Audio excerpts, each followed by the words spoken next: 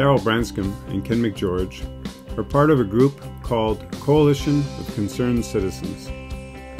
They came together because 2018 is an election year in New Brunswick, and the coalition would like to see a change, a real change, a concrete change.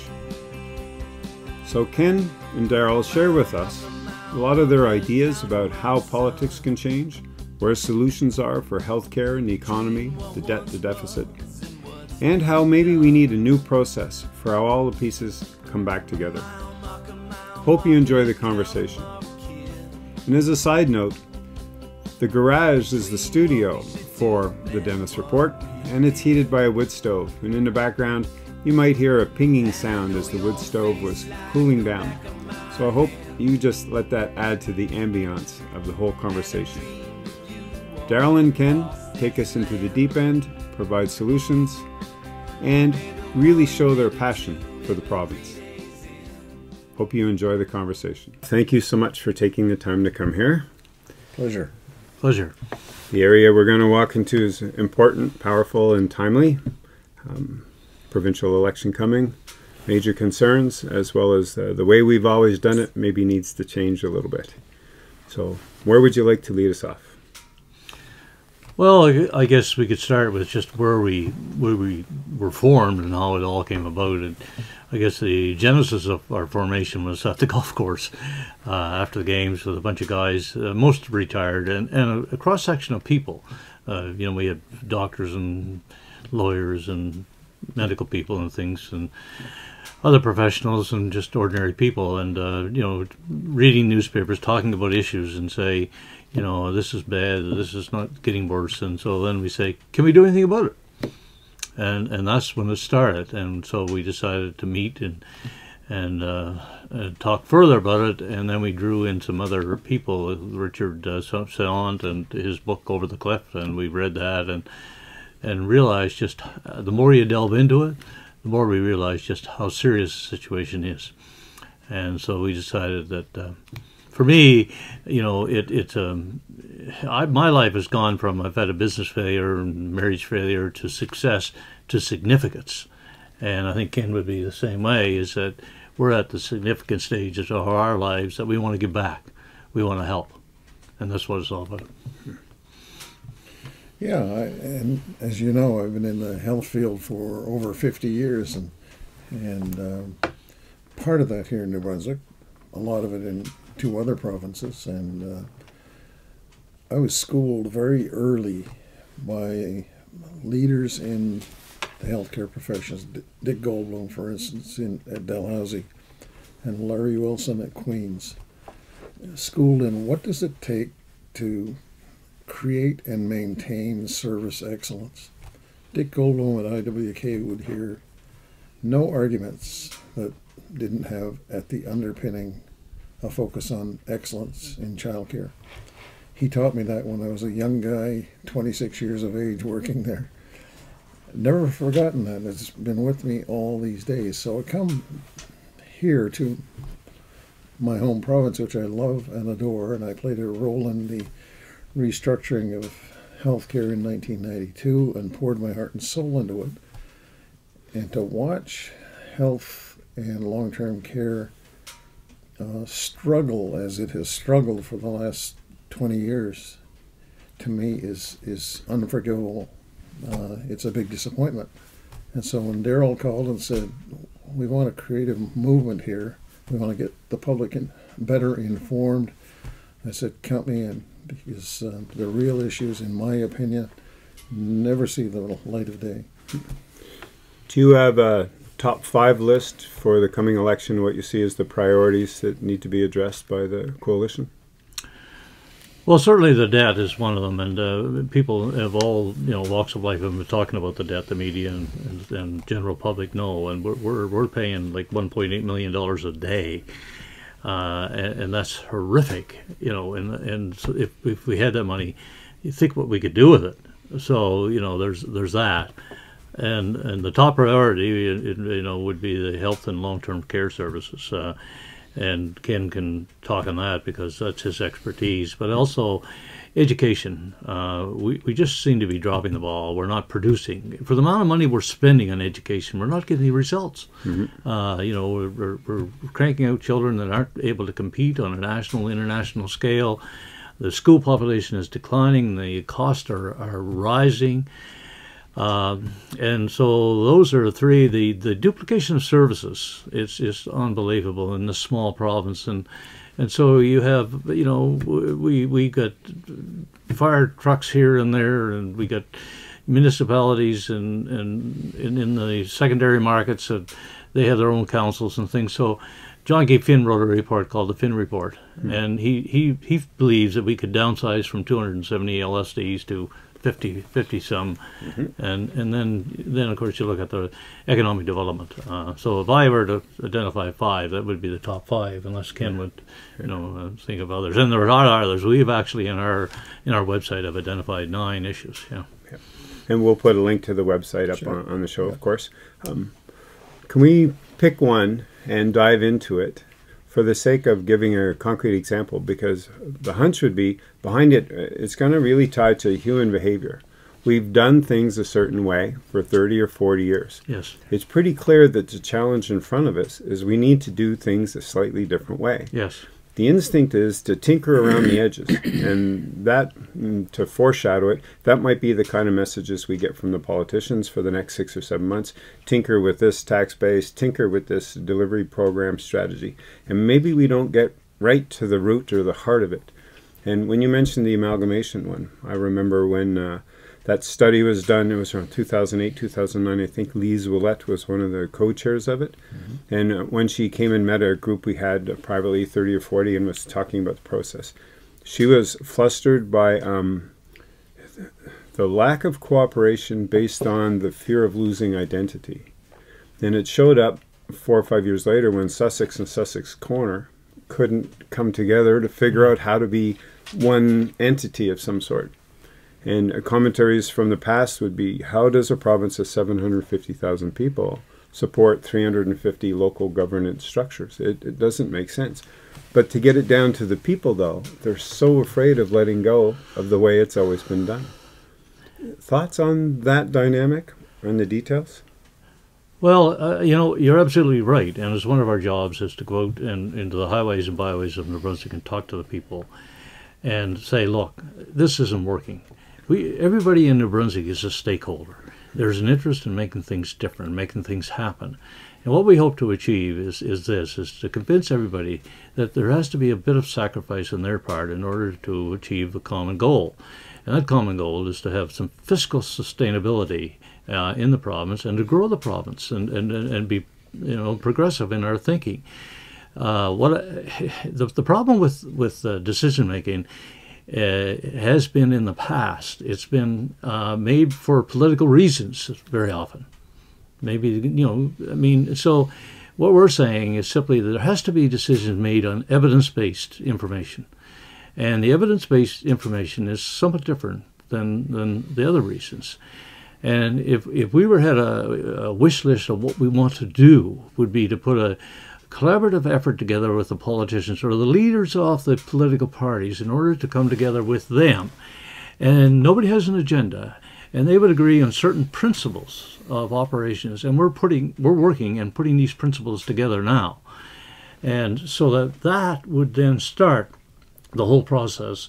And if we can convince the public to buy into it. And by the way, if they would, short-term, what we're saying is short-term pain for long-term gain. Yeah. We believe that we can make this province better, but there's got to be sacrifices on everybody's part. And we want everybody to get involved and be motivated to make it happen. Yeah. It sounds a lot like our conversation we had previously on leadership within healthcare and what happens when political interference gets in the way of a system, and a system needing 20 years to mature, not a 4-year election cycle. Sure, exactly. And certainly in the field that I know and love the best, health and long-term care, that's a huge, huge issue. It's been wanting for leadership for so long. In other fields that I have a consumer interest in, like the education field, same thing. The stuff you read in the paper when the debates happen, the political debates, don't seem to have an awful lot to do with creating a better education system. They're political tinkering. They're doing things to score political points. My grandkids just moved this year to the state of Georgia, and they had to write qualifying exams to get into the school system there, and they all performed. Two of them performed 2 grades less than where they were here.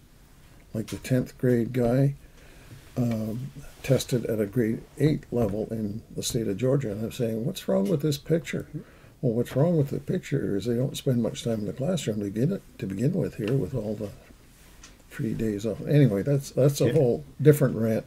But to support you with that, and interesting how nothing changes. And the intent of this conversation is we need to create change. So we got to get through mitigating those risks and having a direction that'll encourage us to have that change. Yeah. So an interview or a conversation with Doug Motti, who was then the Executive Director of Enterprise Fredericton, is 2004. And Doug, what's your biggest challenge to bring in business to Fredericton? And without a pause, without a hesitation, he goes education. Yes. Yeah. And why? Because to move companies, small companies, medium companies, to our culture and our way, we can't encourage the families because there's a difference in levels when the kids come from one system to another. But try to bring up that as a conversation, that we're not performing to our level, and there's a defensiveness, there's a reason about budgets, and yet we have so much more than most other cultures have. Yep.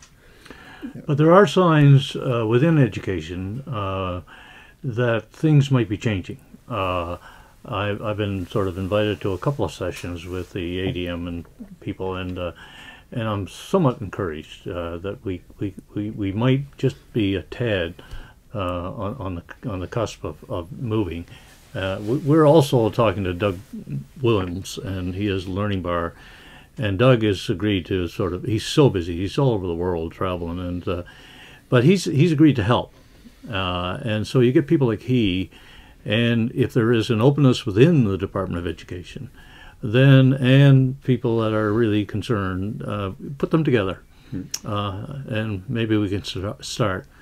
No question, big problem. And there was a literacy gathering 2 years ago, funded by McCain Foundation, hosted by UNB and St. Thomas. There was about 100 people in the room for a full day. The main dynamic in the room that day was people got to meet each other. You had service providers, you had educators, you had administrators, you had civil servants, you had volunteer sector. And they had never talked to each other before. No. With the notion of a shared goal. Sure. Yeah, sure. No, exactly.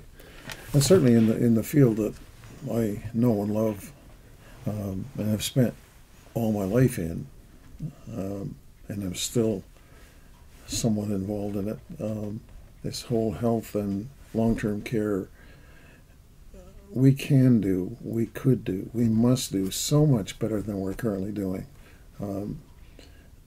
We can respond to the budgetary challenge, I believe. There's lots of money in the system. It isn't for want of a shortage of resources in the health and long-term care arena. When you look at the numbers, we have more doctors per capita than other provinces, more nurses per capita. Yet, on the other hand, we have staffing crises, and we have access issues, and we have... So what's wrong with that picture? Well, what's wrong with the picture is leadership. I'm sorry if that offends some viewers, but it's all about leadership. And the leaders in the system, if they can't do it, they should get out of the way. And I think in Ontario, many years ago, not that Ontario was a model of everything by any means, but I did spend almost 25 years there. Yeah. And the government there was faced with many of the same issues. This is going back 20 years now.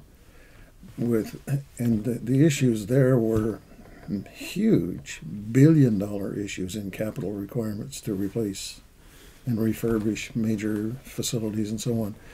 What they did, the government intelligently understood that the politics of that was way beyond them. If they, as a government, just dealt with that through normal governmental processes you get so much pushback from so many, because in health alone there are over 2,000 vested interest groups just in New Brunswick, all at the trough looking for their slice of the pie and putting on pressure on the political process.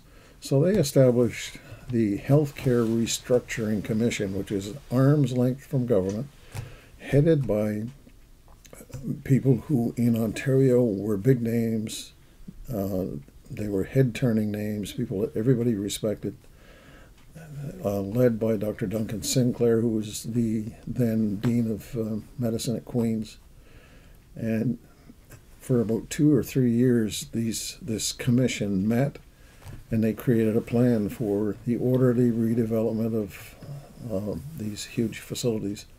So throughout all that process, government could say, well, we have this group of not just expert people, but hugely respected people. And they were happy with that. The system was happy with that. So people were able to let go of the old way of doing things and adopt a new way? Well, they felt that they had a neutral, arm's-length, evidence-based forum where they weren't just arguing with people with other political agenda or motivations or whatever have you. Okay. And the whole system was, in fact, highly evidence-based as opposed to necessarily...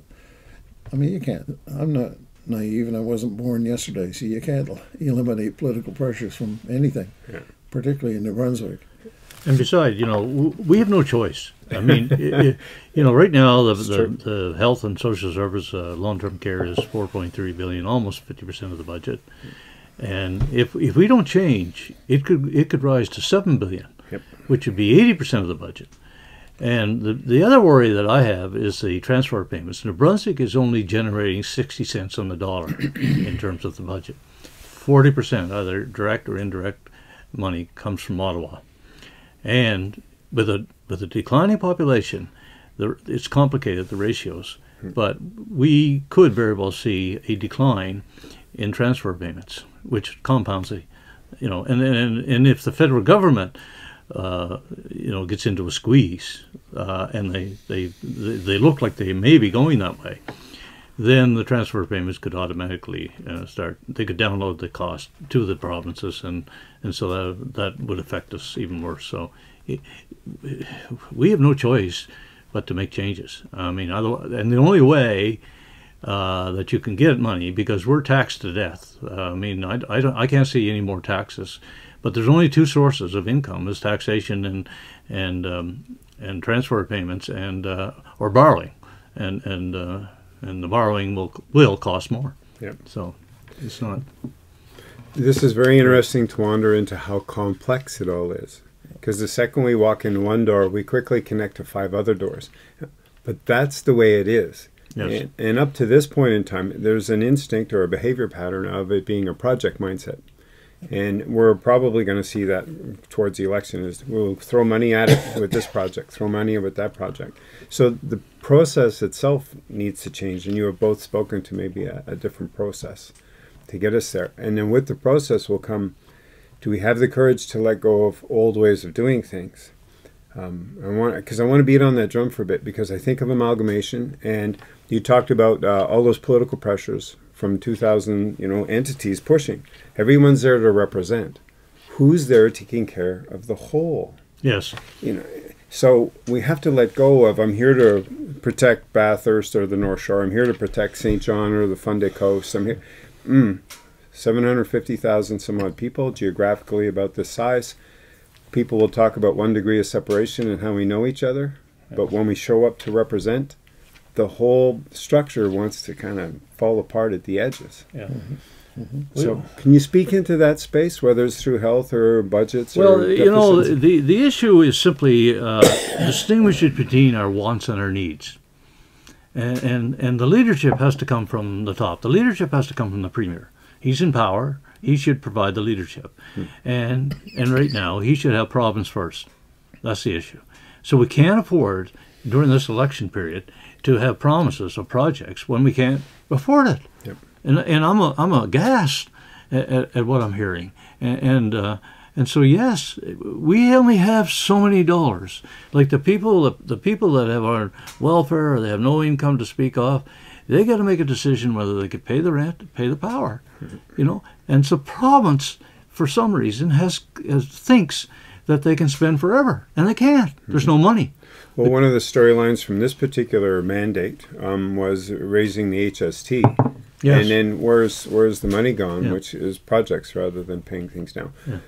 Does that get into a little bit of, there's a certain group of people who are elected, and then there's a slightly different group of people who are actually in power? You know what I mean? The backroom people, the influencers. Oh, absolutely. Absolutely, yes. Yeah. Absolutely. Is that one of our dysfunctional spaces? Yes, absolutely. Yes, no question, yes. And now I think there's a political interference with the people in the back, and so you know, which has probably been the case for a long time. But so we're not privy to a lot of stuff that's going on in government. I mean, we are meeting, for instance, tomorrow morning with Kathy Rogers, which is a good sign, and she's a good person and intends, you know, to do the right thing or wants to do the right thing. But, you know, she's under pressure, and there's all kinds of political pressures with election year coming. So, you know, but our group, you know, is independent, and we hope to, we're not looking for more members, but we're looking for people that can contribute either in time or talent or tithing or sponsors or something, because we have bills to pay, but we try to keep the overhead down to a minimum. But we are clear thinking and have a focus and have a direction, and would like to be able to, whether we can or not. And we need to invite the politicians to help with that, is create the vision. Without the vision, the people are lost. Yep. We want to create a vision, and that's a macro vision. Yep. And we have a tendency, like I almost got drawn into issues last week, you know, because some things are so abundantly clear that you need to change, but we're trying to stay at 30,000 feet and then say, fly over, look down on it, and say, okay, how can you manage this province better? And if we could stay at that 30,000 and come up with principles of operation and things like this, I think we can. And if the politicians will agree. Now, we've met with leaders of the parties, except for the premier and one other leader of a party, but the other 3 or 4 that we have met, you know, are very cooperative and want to achieve the same type of goals that we want to achieve. So there's good signs. So this whole health and long-term care piece, for instance, to your earlier question, it's 50% of the budget, and if experts in the field, and I don't consider myself an expert, I'm an experienced old codger, but not you might be an elder in the field. I'm an elder in the field. Would tell you that if you get a good handle and strategy on aging care, that now you've cured about 50% of the health system. And so that's why I got so excited about this when I got involved with the Aging Council, and we created this Aging Council strategy. Through that process, however, it became evident to me that the politicians struggled to get really good, clear direction. It became clear that there's a very strong, powerful civil service, which I knew. I used to be part of that many years ago. Somehow in all of that in New Brunswick, there seems to be a missing link. The political folks would like to see change, but then the price for the change that they dream of is huge, not in monetary terms, but in terms of they got to put their shoulder to the wheel and really become the boss and call the tune, and you have a very strong public service that doesn't necessarily. I mean, with this plan, when we were putting it together, there are certain very key issues that are critical to the man on the street that we scarcely got at. And couldn't get at in the level of detail that I really felt was critical. Mm-hmm. And those issues still have not been resolved. Now, this was tabled in January 2017. Some of the hot button issues in here could have been fixed by now to the satisfaction of the public, but not. One of the issues that we talked about in this document was rural health strategy, and didn't flesh it out, but that's a big deal to me, because in this rural province, where the rural population is declining, but when we started healthcare reform in 1992, the plan was ignored later on by starting with the Lord government and beyond. And some of us have been talking since way back in 93 and 4 about we need to create a proper rural health strategy that would deal with a whole lot of stuff that you see repeatedly in the news. Mm-hmm. A rural health strategy has never been figured out in this rural province. Yet we set about in 1992 to become a national leader. Well, come on. We can't develop a rural health strategy in this rural province? What's wrong with us? Mm-hmm. Mm-hmm. Which gets to, because you provided a solution and still it got stuck somehow, or it didn't turn into an action. So, and we're on that cusp for the next 20 years. So things have to become an action. We've got enough studies done. Studies galore. Yeah, because it doesn't turn into an action in that buying time to get to a third year of a mandate to then roll out money. And Sure. so those habitual behaviors will be interesting. Part of what can allow that to change is something that's exciting and that you know it's going to work.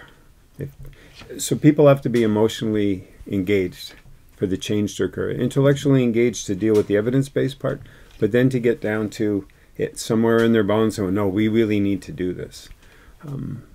So how do we shift this conversation or dance between the intellectual plane and the elements that we need to do through evidence-based structures, good theory, good research, to people want to do it? For instance, to reduce healthcare costs, well, if people just took care of themselves a bit more. My interview with John McGarry 2 years ago. You can reduce healthcare costs by a certain percentage if people just had a better diet.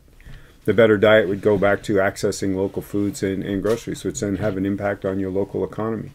It's as if we're that close to the pieces, but it needs a catalytic moment or a shift in a paradigm that goes, boom, this is how we do it. And I guess one of the sum of the parts is greater than the whole. So it is right. I mean, you got to start looking after yourself, and we got to stop running to the doctor and for every little thing, and stop backing up the emergencies and things like this. You know, I mean, years ago in my day, you know, there were a lot of homespun remedies for things that still could be incorporated. And they worked. To incorporate. But above all, you know, if we say to people, yes, you've got to change, you've got to try to help us, but at the end of the day, we're going to be better off. We're going to have, centers of excellence. Like some of the rural hospitals could be repurposes for the nursing home that's needed. And so what we're going to try to do and say to people, look, if you help us, you'll be better off, and ultimately get them to buy into it. The problem is, it's not going to happen overnight. I mean, and a lot of New Brunswickers are concerned with just having enough cash to meet their day-to-day needs, and we know that. And so you're not going to change that. But if you provide the leadership and the vision and get people motivated, it's got to be almost like a evangelical movement of sorts. Yeah, it's emotional. Yeah. And try to, and so we need help in getting partners to help us help people, and people helping people. That's what it's all about. And to those who share our vision, they can help. And that, because all kinds of people will ask, what can we do? And that's what they can do. You know, we got to start this movement where people start looking after themselves better and be part of a bigger picture. And this is simple things like we talk about exercise and diet and stuff like this, and sort of taking responsibility. this isn't a free lunch. Can we turn back to the financial management of the province a little bit in deficit and debt? Because that's one of the constant narratives through an election year. So here's a query just to play with. It's 2009.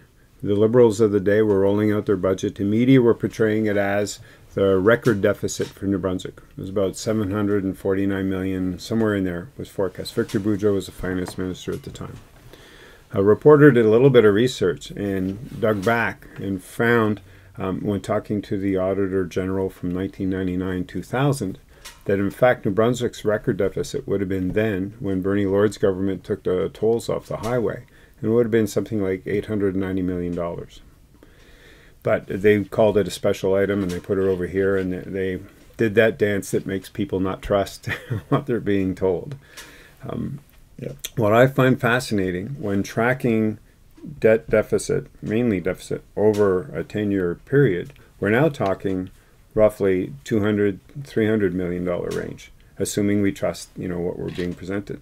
So a question sort of emerges: is how does a little province with no change in its GDP, with no change in population other than decline, and no real change in economic growth, it's kind of been flatlined, how is it that that deficit shrinks so much during that window of time? And why doesn't media cover that as a good story? Because you would think going from 800s millions down to 200 millions in a 10-year window would be a good thing. Well, or is it all smoke and mirrors, and we shouldn't trust it at all, and come up with a different way of talking about it? And I'm not sure the media is right. You must distinguish between operating deficits and funded deficit. And right now we're around $14 billion overall, and so is that debt or deficit? That's the total debt. That's the total debt. Yeah. Okay. That's the total debt. And if you add the funded debt to that, we're at $20 billion. Okay, that's the funded debt, and the government is responsible for MB Power, which is 4.4. Yeah. So let's say for discussion purposes, we are $25 billion.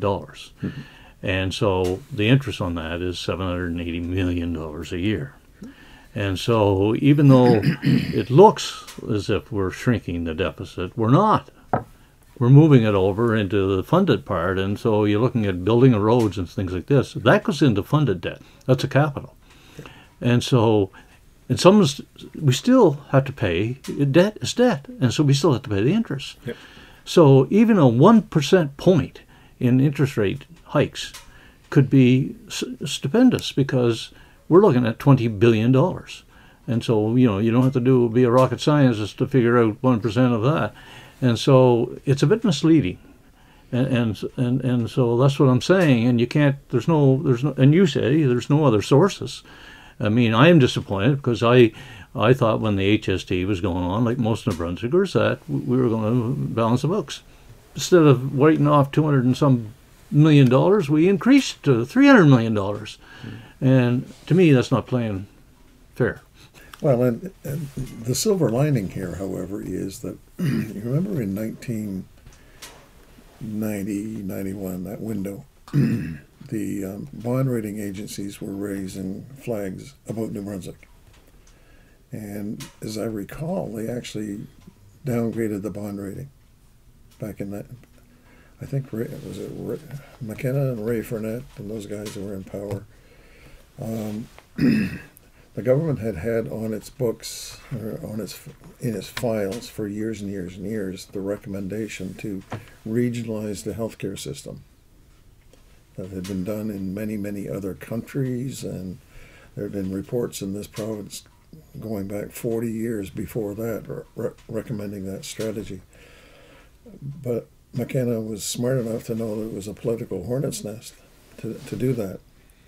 And so, but armed with the threats from New York, Wall Street, wherever the bond rating agencies reside, and armed with no opposition in the legislature, he was able in 1992 to do what no other premier dared to do before or since. And so, to me, we're right back to where we were in 1990. The bond rating agencies already have sounded warnings in New Brunswick. There will be more warnings. I'm convinced of it. And then maybe we'll get action on important things like this that will help us to create a planned approach to our future as opposed to an ad hoc approach. To add maybe a bit of a paradigm shift to this conversation about provinces' finances, a past guest on the show, Keith Helmuth, went into wonderful depth about the notion of public banking. Has that Yes. crossed your guys' path at all? Because, and I won't do Keith justice, so people watch what he does because it's wonderful. He teaches us step by step to that point, and then it needs more study and more depth. But it seems like there's something to this notion, because Canada, once upon a time, got itself out of a tough situation by using public banking. And some of the wheels started to come off when it switched in the 70s to the private model because of globalization and global economy pressures. Absolutely, no question. And one of our guys in the group, Les Smith, has done extensive research in this. As a matter of fact, we only met yesterday. And there is a possibility that we could set up a Bank of New Brunswick. And if we did, and if the federal government went along, we could borrow money from the central bank at the same rate that the federal government borrows. And so their lending rate today is 1.25. Yep. And earlier you talked about the difference 1% makes. Yeah, and so we're probably averaging 4 points with if we're paying 700,000 on 20 billion. So yeah, we're probably paying about 4%. Now, mind you, we have a sinking fund that is there for contingency of that's in the 4 or 5 billion. But we talked about it at length yesterday, and kind of left it open-ended. But if that were to occur, it would be a huge boost. The challenge is to convince the federal government, if they do it for us, are they obligated to do it for other provinces? But if somehow we could convince the feds that this is a good thing. But if I were a Fed minister or senior bureaucrat and someone like us came to me and I'd say, okay, we want to do this, they say their reaction is going to be, what are you doing to solve your problems? Yeah. You got all these hospitals, 18 or 20 hospitals, you got this, and they'd have no question, they'd have their homework done. So if we expect to get some help, we got to take ownership of our situation. Absolutely. Which is what we're all about. And that speaks to another theme that would be a sign of a shift, is that we just get on with it. We have the resources and tools to a majority degree to go fix our own problems. Yes. So there's a culture shift, because there's been a few generations now where part of the pattern or the narrative is that, oh, a government will fix that for me. So we've been talking a lot about money. There's a certain number of things we could fix that doesn't involve money. It just involves a better interaction and relationship. And it's a psychological thing. Sorry, Ken, but it's a psychological thing. Somewhere along the line, say 1950, 60, or whatever, we have grown so dependent on government at all levels. That we think that we can go to government and they can fix everything. And to give it a bit of historical context, some of that might be from the Equal Opportunities Act in '66, where an awful lot of those responsibilities were put into the legislature because municipalities didn't have the resources. Right. But in 2018, there's a different scenario at play. Social media alone, large-scale databases, data mining, that alone allows for a lot of localized decision-making with evidence-based in flow in time. Yeah. Oh, absolutely. And certainly in the arena that I know best, I'm repeating myself over and over. I don't believe we need a whole heck of a lot of new financial resource. What we need is leadership and courage, because making the kinds of decisions that are required in any of these areas for survival, for our systems improvement, is tough stuff. I learned that the hard way back in the 90s. But it's worth doing. It is absolutely worth doing, because when you get downstream from your decision, you see a whole better set of relationships, a few casualties along the way perhaps, but and we certainly saw that with regionalization. Do you have any? Sorry, but do you have an example? Do you have one? Man, if we would just do this, then this would happen over here, and make that part of the narrative for this election. Well, right here in Fredericton, one of the first things we did, Tom Peters, who was then chief of surgery, he and I got on a plane and went to look at one of the most successful health systems in the U.S., the Sutter system in the southwestern U.S. And in particular, up till that point, we had huge issues in surgical cancellations within the Chalmers, and then just down the road, a mere 15 minutes, you had the Oromocto Public Hospital that was really feeling pretty threatened with regionalization, as they should have. And we came back with a dream and a vision for day surgery, which so we went to Oromocto and said, how about this? They loved it. We implemented a day surgical program in Oromocto, which took off an awful lot of the short stay, no stay day surgical operations out of the Chalmers, took all that traffic and put it into a facility that specialized just in that. People have been raving about that ever since. The doctors at first didn't like it, but the doctors now love it when you talk to them. So that's just one of many. Yeah. I think instinctively the Brunswicker knows there's something wrong. Deep down within themselves. I don't think it's going to take a lot to change the mindset. I think they know. And so, if the leadership can be provided, then I think they will buy into it, even though it may be tough. But they know. In your world, as you do this, does the issue of food and farming, food security, does that come up at all? It could, past guests, past interviews, it could be a main economic driver for us again. Yeah, it could very well be. We haven't discussed it. All we've said is that a lot of the development has occurred in the IT industry in the province, and that's good. I mean, we got a new one coming in Fredericton here, which is great. Yep. And so, absolutely, that could be a source. I mean, the issue of fracking, is another issue, and it's a sensitive political issue, and not everybody's for it and this type of thing. But I tell you, it's a resource. And it's a resource that other people are exploring. And so you got to build in safety nets for all that stuff, but it's part of the economic development. So if we could get to agro and other things like that, then yeah, anything that's going to generate some employment and opportunities, it should be looked at. Okay. So let's poke into another theme, more the human behavior theme. It's an election time. People get out to vote, supposedly. The last election, 198,000 eligible New Brunswickers chose not to vote. How do we get them engaged? Would this be a way to get them engaged, where coalitions start to surface, citizen engagement improves, they make that leap thinking, okay, we'll put our feet in this one more time in the hopes that a politician will listen and will actually turn into an action? Because we sit on that cusp, 200,000 people roughly just don't engage. They say, what's the point? Which is part of how we've gotten in this mess. Yeah. So how do we encourage them to know, no, you need to get off the sidelines and get in on this? And we need them to ask the politicians and the people that are running for office, the tough questions.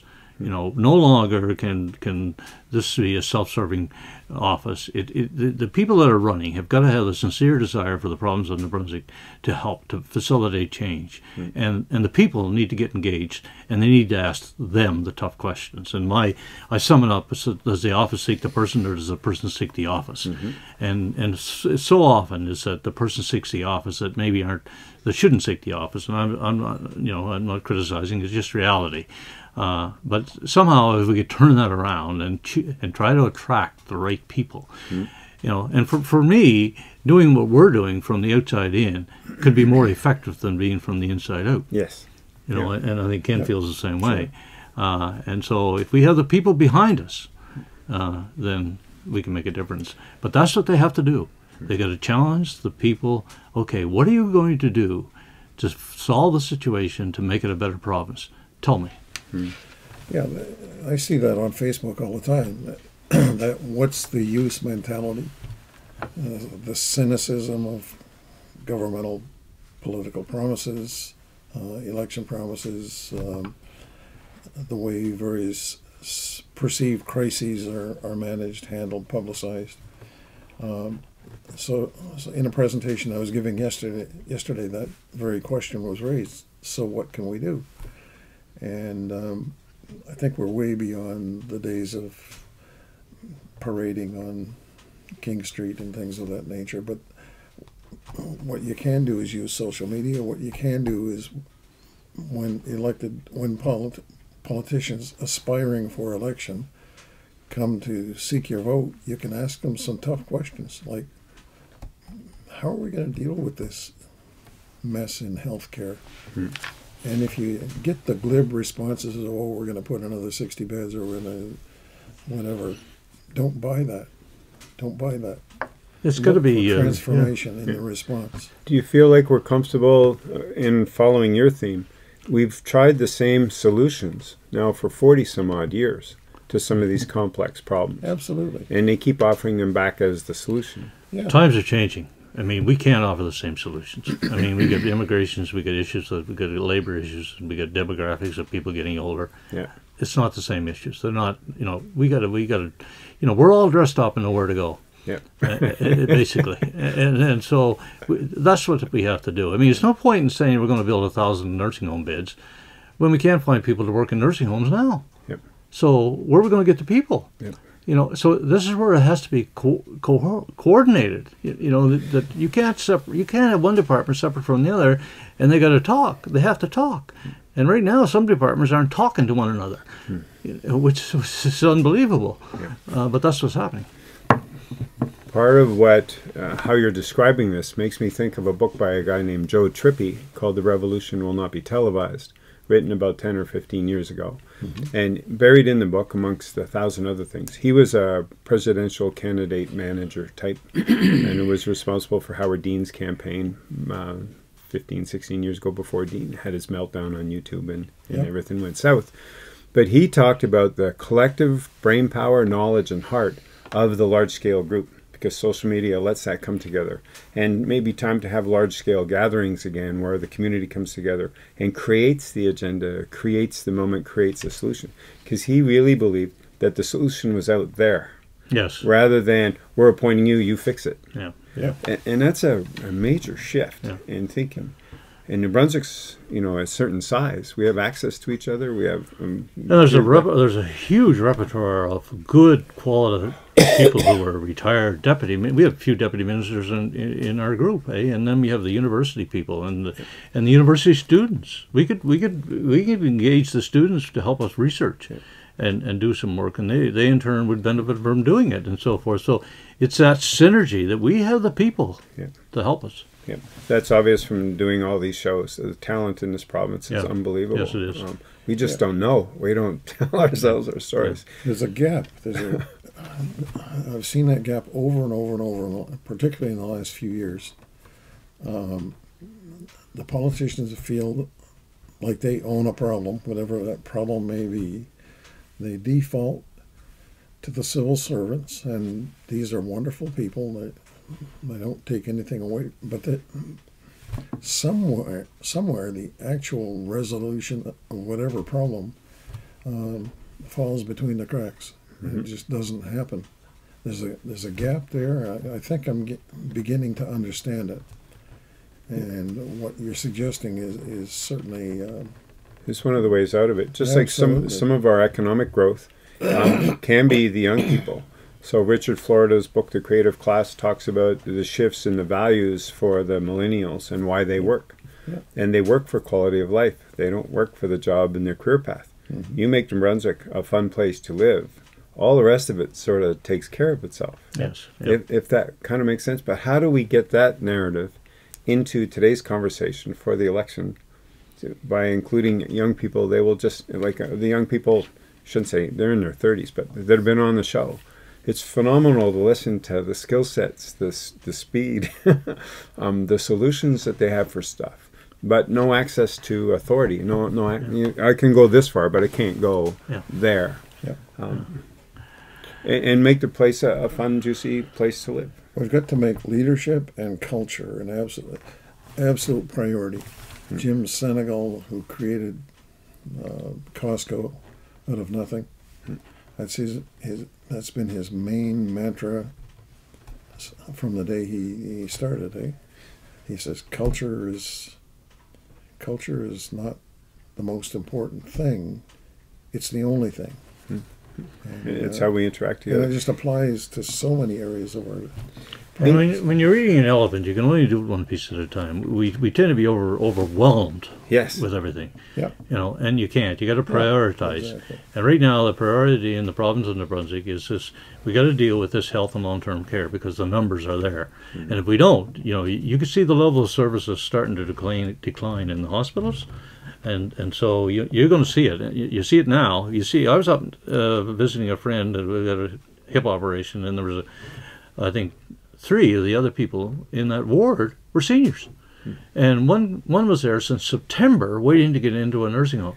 If we don't deal with it, this is what's going to happen. So let's tie that to what a solution would be, because another past guest, thanks to your referral, was Karen Lake, talking about there's an opportunity to hire 3,000 people, roughly, to do in-home care services, Yes. which helps offset that issue, Yes. which ties to your bailiwick with healthcare. Sure.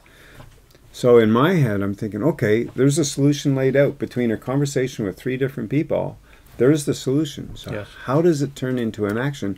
And it's one small tick in their practical application of a solution to create employment, keep people at home longer.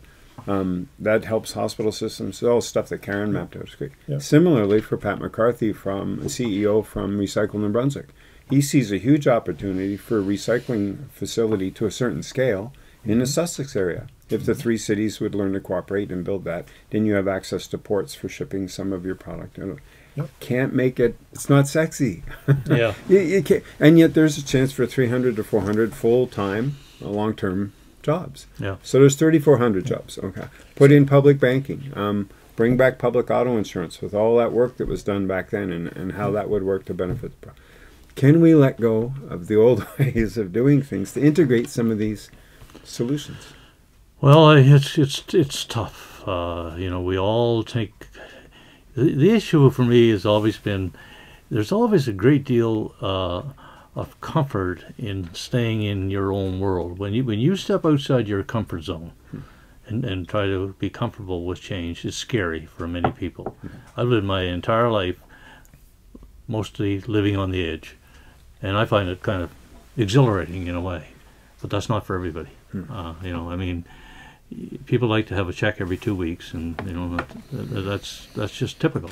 And so it's not going to happen overnight. But again, have you been talking to senior civil servants and getting their perspective of? No, Tim, my hope is to get a group of them on and to talk about what it's like for them working in the civil service during an election period. Because there's an impact on their work life when an election's on. And Yes. And that's one of those shadow discussions that it would be fun to bring to the surface a little bit. I did that once. Did not enjoy it when I was in the civil service. Oh, my. Yeah, it was not a pleasant time. But to your earlier question, with Karen Lake's idea and the home care, we've been talking about that for 20 years. I'm sorry, for 20 years. For 10 years, the talk has become ramped up to crisis. And we talked about it here. So why doesn't it get fixed? Nova Scotia fixed that problem. Other provinces have taken the lead. What keeps us from fixing the problem? Well, a couple of things keep us from fixing the problem. First of all, the narrative has to change from it's just another cost burden, because every time the discussion goes to, oh, you got to pay them not $13, but you got to pay them $20 an hour, living wage, and then the civil servants who are bound to manage their budgets say, no, don't have any money. There's no budget line for that, and the politicians get all wired up about it as well, and so the topic goes off the table until the next crisis. What I was hoping with this plan was that we would take some of the best brains of the civil service and some of the best brains of other sectors and sit around a table and create a proper plan.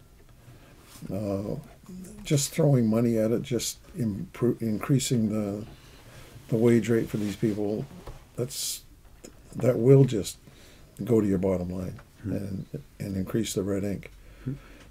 But there's a way of doing it in an orderly fashion with a good coherent plan, region by region in this province. And that's the discussion that never happens.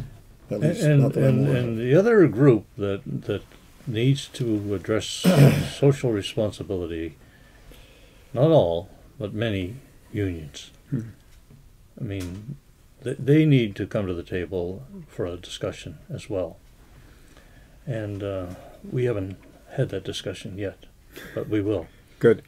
Because once upon a time, unions used to be adaptable, creative. They're the ones who will still claim the legacy of the weekend and maternity leave and those changes. Yes.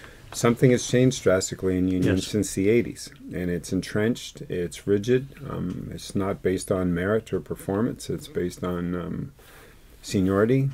So that's a system that needs to tweak. But the hope for unions is once upon a time, they were the ones that were the creative beasts that said, here's a social change, here's a policy change that needs to happen. Yep. But it has to get into that cooperative mindset rather than that competitive mindset. You know, and the other thing is that must be done is that, you know, you need to do a vision, and you need to have 20 years or 25 years out. And I'll give you an example. Like the bulge that we're experiencing now, the baby boom bulge, will start to decline. Yep. As time goes on. So we have to look at nursing homes and the type of construction. Like I'm a developer, and I bid a nursing home with Ken help there in terms of the operations, and I bid for a nursing home because I had the land and I didn't qualify. But what I was abhorred about was the cost of the development based on the specs that were provided, and I'm saying wait now, this doesn't need to be this way. Yeah. You know, there's this curve, and you got to plan for the curve. Yes. And so your decisions today for future has to reflect that. I can remember 10 or 15 years ago the idea that population statistics and demographics should drive, you know, a major portion of your long-term planning, because you know it's coming, and you can predict within a certain range, 80% of it, about they're going to need this here, they're going to need this here. We're getting near the end, but I wanted the notion about buildings made me think about retail. So the impacts of technology and automation into the retail world has drastically changed what that's like. Yes. And when you talk about buildings, you know, the destruction of, or the abandonment of big boxes left as things shift and change, and we're not a big place. So the impact is quite significant when the big box stores pick up and go, we're done. That gets into that long-term planning. Yes. So that's a different mindset. So it might be that some of that business language that's focused on a certain return on investment in a certain window of time might not be the best language to dominate large-scale social issues. For, you know, government should run more like a business. Yeah. Maybe we need a wiggle room. Well, I think government should be a hybrid. I'm a golfer, and so a hybrid is somewhere in between. You know, and so there needs to be some business principles, but not all. You know, the government's there to look after the people that just can't look after themselves. So the government needs to protect the people. In so doing, there has to incorporate some business principles. So that's the culmination that I think probably is needed and should work. I think when we say government needs to operate as a business, that's a shortcut to the topic of leadership. That's really what it's all about. And Costco was formed by Jim Senegal, a leader. Things get done or not done in government by virtue of informed leadership. And so, and when I say informed leadership, I am not convinced to this day that a lot of our elected officials really understand how serious the issues are within healthcare alone, which is the field I like. because if they knew how serious the issues were, how could they sleep at night? How? Well, the issue for them is just, if they make the changes that are necessary, can they stay in power? Yeah. I mean, if I were a politician, I'd be looking at it from both angles. Yep. There might be a window or a message to send to aspiring politicians, given we're at the front end of an election. So the shift may be don't be in power, but be in governance. Yes. It's a different feeling when you're in governance compared to I want to be in power and stay in power. Yeah. The federal Liberals recently got some headlines for their shift in incumbents. MPs get to stay in power. There's no contesting of incumbent, which automatically removes the community's opportunity to have the large-scale conversation for who the candidate should be this time. So the difference between wanting to be entrenched in power and wanting to take a turn. Tied to that would the notion of leadership. There's this social media graphic that goes through in Wolfpack. The leader is at the back of the pack, making sure that everybody else is okay. Yep. Absolutely. And that's my secret, is just delegate.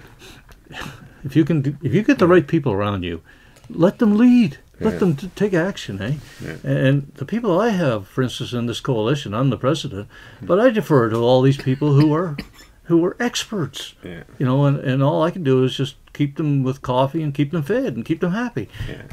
But that is so right. Is to get yourself the people around that are capable and let them do the job and just provide the motivation and the leadership that they need. Okay, maybe to start to wind this down a little bit, but tie it to the election specifically, because this show will live for a while on social media. Yeah. There is some talk about New Brunswick having the potential this time to have a minority government and to have 3 or 4 or 5 different voices in the legislature. Would that be a way for the conversations in the legislature to be more inclusive or more open to change? If we segue that to Canada's most progressive windows of time for social change at the federal level was when there were minority governments, and those who were hired to do the job in the House of Commons had to figure it out together, because that's why you were hired, to go do that job. Now you got to figure it out. Does New Brunswick have a window here for those changes that we need to do can be supported by a change in the composition of the legislature, to at least get those topics, because it'll change the dynamic of the conversation in the ledge. Absolutely, no question. Would you agree? I'm attracted to that.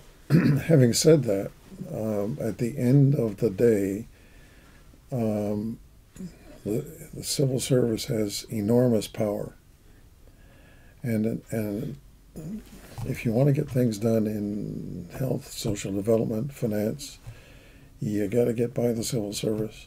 And so long as that process, in addition to getting a broader base of debate, whatever issues on the table, will allow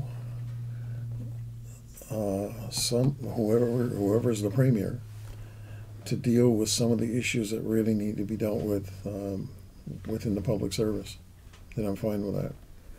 But if that's if all we end up with is more blather in the legislature, however good it may be, somebody's going to make the connection to on-the-ground action. That's my worry. One of the recommendations we make is to take a look at the seniors of civil service as well. I mean, it's right in our website. To making sure that the people there are qualified to do the job. And they very well may be, but I don't know. I mean, that's the issue. Right. So how would you like to send us out? Final thoughts? Well, we're not at least for my part, I'm not political. I don't have any affinity to any party, never have, never will. My thing is all about, I'm a one-trick pony. Health and long-term care is my trick. And I just believe that we are being so underserved relative to where we could be had we stuck to the plan that was intended in 1992. I guess the message I'd like to deliver is that there's hope. There's hope. Yeah, we got to make some changes. But look, we have so many things going for us. if you list the strengths of New Brunswick, with its natural habitat of water and fish and all the stuff that we get going, and the Fundy Trail and so forth, we list this all out. There's a tremendous opportunity here. So what I'd like to leave New Brunswickers is that bear with us. We're going to work as hard as we can to make a change. We're going to try to motivate other people to help, but there's hope. We'll make it. Thank you, guys. You're welcome. Thank you. Thank you for watching. Be good. Have fun. Love each other. The Dennis Report is an independent media production. To support the program, go to DennisAtchison.com and click Become My Patron on Patreon.